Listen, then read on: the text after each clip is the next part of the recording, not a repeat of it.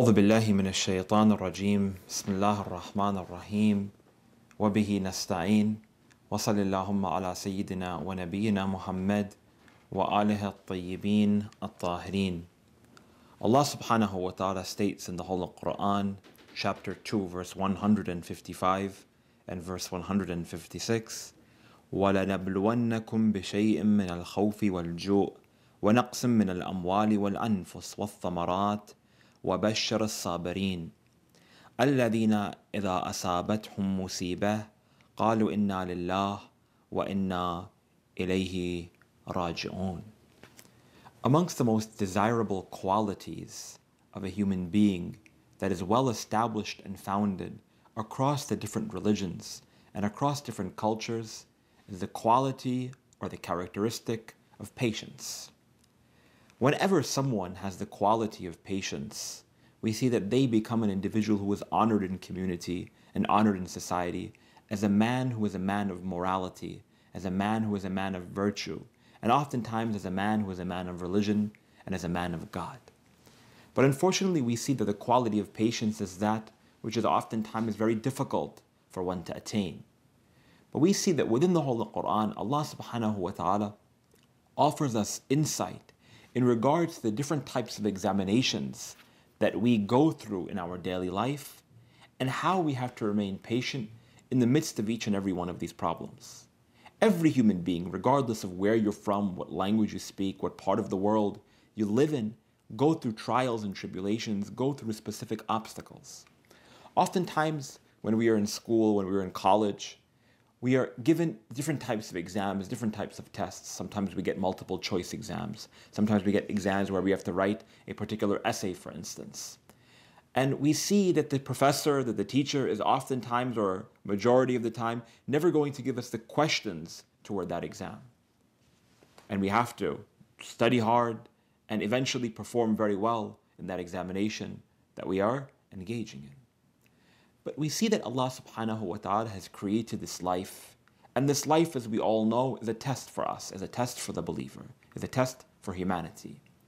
But interestingly enough, out of the mercy and out of the bounty and out of the blessing of Allah subhanahu wa ta'ala, He even gives us the subject matter and the questions that we will be tested by. Let us take a look at verse 155 of Surah Al-Baqarah and see what does Allah subhanahu wa ta'ala speak about our examinations that He is placing upon us.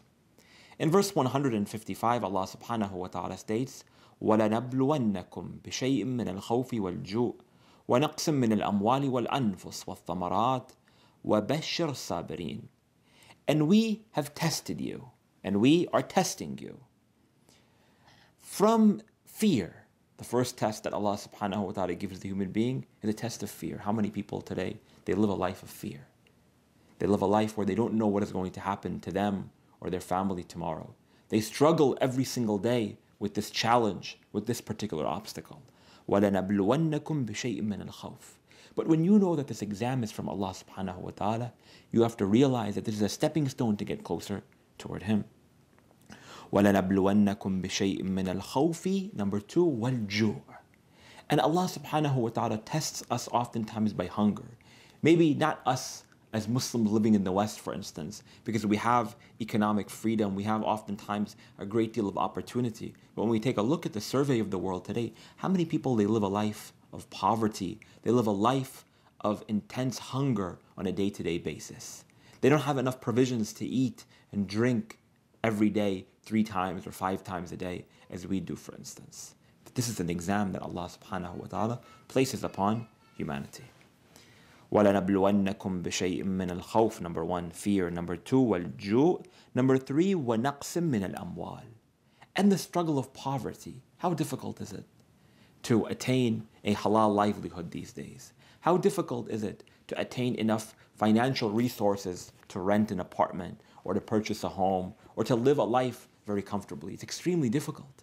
It's extremely difficult, but Allah subhanahu wa ta'ala advises us to understand and to recognize that we have to realize that these are all tests, again, to reach our potential and to get closer toward Him.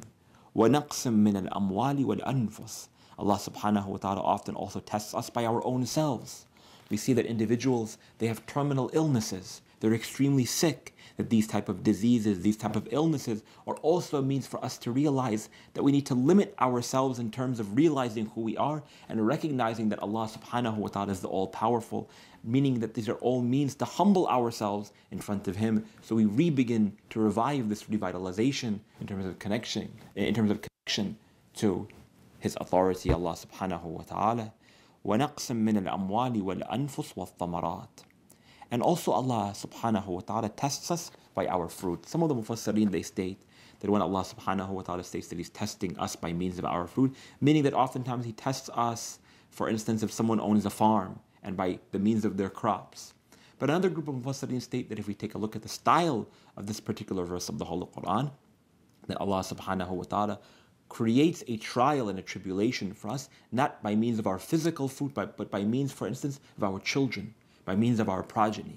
Innama, Allah subhanahu wa ta'ala states in another verse of the Holy Quran, Innama amwalukum wa awladukum fitna. That surely your wealth and your children are a trial for you. Sometimes a lot of wealth is a trial for an individual. Sometimes little wealth is a trial for a particular person, depending on how that individual reacts to his bank account and how much money he makes, whether he's giving it in charity, whether he's spending it in a halal way, whether he's remaining patient if he doesn't have enough, so on and so forth. These are all means by which Allah subhanahu wa ta'ala can test us. إِنَّمَا أَمْوَالُكُمْ وَأَوْلَادُكُمْ. And also your children, depending on if you have the ability to have children.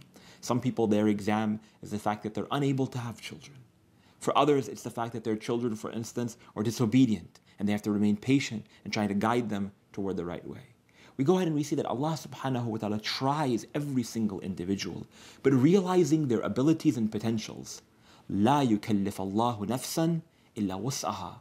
Allah subhanahu wa ta'ala does not place a burden on a particular community, on a particular person that they cannot bear. Thus Allah subhanahu wa ta'ala often gives us different types of obstacles within our life because He knows that we can bear those obstacles. He does not give us something that we are going to drive ourselves toward committing suicide, for instance. Rather, that the human being, they go through these different trials and they go through these different tribulations in order to perfect their hearts and to perfect their souls, and because Allah subhanahu wa ta'ala knows that we are able to bear those different trials and tribulations. Allah subhanahu wa ta'ala, He continues in the next verse, verse 156. الَّذِينَ إِذَا أَصَابَتْهُمْ مُصِيبَةٌ قَالُوا إِنَّا لِلَّهِ وَإِنَّا إِلَيْهِ رَاجِعُونَ. He states that those individuals, oftentimes they're a group of people, for instance, or we can take a look at it as there are probably 2 or 3 different types of people. The first group of people are those who, whenever they're in the midst of a trial and tribulation, they begin to fall into despair. And we see that despairing in the mercy of Allah subhanahu wa ta'ala is the second greatest sin after performing shirk of Allah subhanahu wa ta'ala, being a polytheist according to the narrations of the Ahlul Bayt. That falling into despair, not realizing and recognizing the mercy of Allah subhanahu wa ta'ala, the fact that He's always offering us an avenue out. وَمَن يَتَّقِ اللَّهِ يَجْعَلْ لَهُ مَخْرَجًا. Those who submit to Allah subhanahu wa ta'ala, He will always offer them a way out. This is one group of people who fall into a state of despair whenever they're going through any of these trials, whenever they're dealing with the problem of fear or of poverty or difficulty with their children, difficulty in their marriage, whatever the situation may be. We see that Allah subhanahu wa ta'ala says that there are one group of people, they completely fall into the state of despair. They become depressed. They lose all hope in the mercy of Allah subhanahu wa ta'ala. But then in this verse, Allah subhanahu wa ta'ala states, but there are another group of people. الَّذِينَ إِذَا أَصَابَتْهُمْ مُصِيبَةٌ قَالُوا إِنَّا لِلَّهِ وَإِنَّا إِلَيْهِ رَاجِعُونَ. There's a second group of people who, whenever they're going through a particular challenge in their life, they state, إِنَّا لِلَّهِ وَإِنَّا إِلَيْهِ رَاجِعُونَ. Surely to Allah we belong, and to Him is our return. Realizing that this entire dunya, this entire world, this is all a test. This is all a test, and we know that whatever Allah gives us, it's from Him and it's for our betterment and for our spiritual development and progression. The verse continue. The context of the verses continue with verse number 157. أولئك عليهم صلوات من ربهم ورحمة وأولئك هم المهتدون. And those individuals who remain patient in the midst of all of these tribulations, وبشر الصابرين, and give the good news to the patient ones when they're going through a difficulty. Allah subhanahu wa ta'ala states that for those people who state inna lillahi wa inna ilayhi rajiun, recognizing that all of these problems, all of these difficulties, all of these obstacles are from Allah subhanahu wa ta'ala, then know that they will receive the blessings from their Lord and the mercy of Allah subhanahu wa ta'ala, and surely wa ulaika humul muhtadun, and surely they will become amongst the guided ones. My dear brothers and sisters, every one of us go through different types of difficulties in our lives. We all go through different types of trials and tribulations. And when we take a look, we see that there are a number of different trials and tribulations that the human being oftentimes goes through. The first type of difficulty, the first type of obstacle that we go through is what is known as a means to wake us up from our slumber. The human being is often in a state of what is known as the ghafla, forgetfulness of Allah subhanahu wa ta'ala. Oftentimes we see in our lives, we live weeks or months or maybe years of our life without any sort of focus, without praying, without fasting, without caring about our religion. You know, maybe we attend the majlis in Muharram and in Ashura, but the day after Ashura we continue along with our lives. During the month of Ramadan, maybe we, go to the mosque for iftar, we, fast during the holy month, but the day of Eid al-Fitr, we go back to our old ways. And we don't see any progression, we don't see any development in our lives. We see that oftentimes Allah subhanahu wa ta'ala, for us, these types of people, He gives us a certain trial and tribulation to wake us up from our sleep. For instance, the death of a family member. The fact that we have been diagnosed with a terminal illness, for instance. Loss of a job. All of a sudden we see that oftentimes when we're going through these type of difficulties, the human being decides to turn himself back to Allah subhanahu wa ta'ala, reflecting and recalling that, wait a minute, for 30 years of my life, for 20 years of my life, for 40 years of my life, I have been a disobedient slave to Allah subhanahu wa ta'ala. And perhaps the reason why He's giving me this difficulty, perhaps the reason why He's presented this particular trial or tribulation in front of me today is because He wants me to turn back to Him. In the same way that, for instance, that, our school teachers, our professors, a coach of a sports team puts us through a boot camp, puts us through a intense effort in terms of work, in terms of study, in terms of whatever it may be, in order to shake us up a little bit, in order for us to turn our direction back toward Him. Allah subhanahu wa ta'ala, sometimes He presents toward us different types of obstacles so that we turn our attention back toward Him. This is a first type of trial that we have to go through. A second type of trial and tribulation oftentimes that we go through is the fact that Allah subhanahu wa ta'ala wants to put us through a particular obstacle in terms of what is known as fitna. We mentioned that verse of the Holy Quran in which Allah subhanahu wa ta'ala states, إِنَّمَا أَمْوَالُكُمْ وَأَوْلَادُكُمْ fitna, that surely your wealth and your children are a fitna, are a trial for you. We see that in the Arabic language the term fitna is a word that is used to explain the process of the purification of gold. Meaning what? That perhaps Allah subhanahu wa ta'ala uses the same word to mean a trial or a tribulation, because oftentimes we see that we go through these types of difficulties in order that Allah subhanahu wa ta'ala cleanses our sins. What do we see? That many times those believers in our community, maybe we have a friend or a family member or someone that we know from the workplace or from the masjid, who's a really good human being. He's a moral, ethical individual. But we see that oftentimes he is the man or she is the woman who goes through the most amount of difficulties in their life. Why? Why does Allah subhanahu wa ta'ala oftentimes put the believer through difficulties? Perhaps it is because Allah subhanahu wa ta'ala wants to cleanse all of their sins and elevate their status closer toward Him.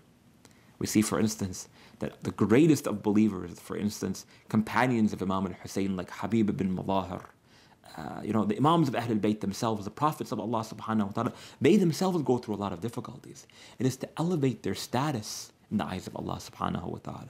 Imam al-Hussein alayhi salam on the day of Ashura, who goes through difficulties like Aba Abdullah, not only going through the challenges of his own life, but seeing what is happening to his family, seeing what is happening to his women and to his children. But Imam al-Hussein alayhi salam remains patient in the midst of all of these difficulties, which is what gives Aba Abdullah al-Hussein that status in the eyes of Allah subhanahu wa ta'ala. The hadith states, Al-mu'min huznun fi qalbihi wa bishrun ala wajhah.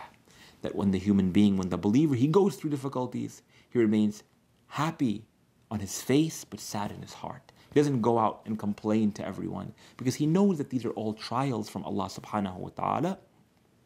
And Allah subhanahu wa ta'ala loves the one who remains patient in the midst of these intense trials and tribulations in the midst of all of these difficulties.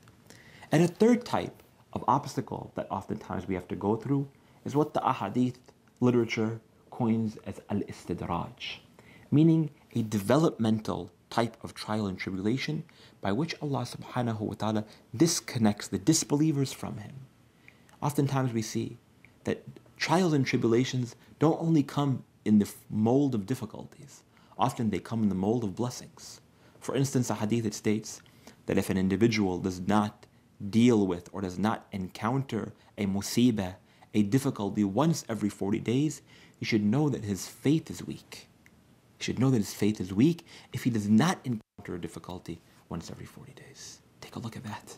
Allah subhanahu wa ta'ala has created this universe as a means to try us, as a means to test us.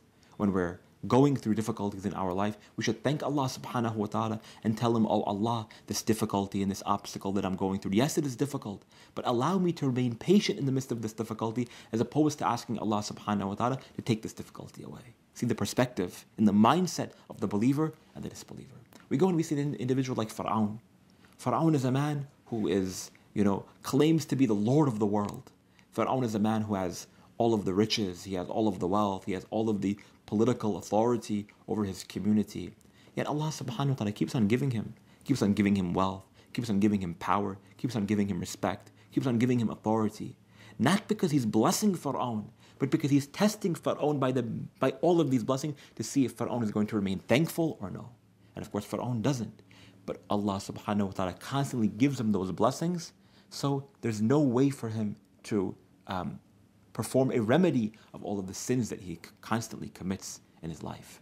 When we see ourselves not going through any difficulties, not going through any sorts of trials and tribulations in our life, we have to sit back and reflect and state, wait a minute. It is the custom of Allah subhanahu wa ta'ala to put us through these trials and to put us through these tribulations. So we have to realize and recognize and understand that these are okay, but we have to continuously do our very best to remain patient in the midst of all of these. In summary, Allah subhanahu wa ta'ala, in part of what is known as His Sunan Allah, the divine commandments and legal edicts that He uses to create this universe, has created trials and tribulations as a part and parcel of our makeup. That part of this dunya that we're living in today is mixed with obstacles that we have to overcome. Obstacles like fear, like hunger, like poverty, like sickness, like the loss of children or the lack of children, problems or difficulties with our spouses, with our family, and so on and so forth. But Allah subhanahu wa ta'ala makes it very clear that those individuals who remain patient in the midst of all of these trials and tribulations, they are those who are the most honored in His eyes. We pray to Allah subhanahu wa ta'ala that we will become that we will be able to become amongst those who are the recipients of the divine blessings of Allah subhanahu wa ta'ala due to our patience in the midst of any sort of obstacles. Walhamdulillah Rabbil Alameen. Wa sallallahu ala Muhammadin wa alihi at-tayyibin at-tahirin.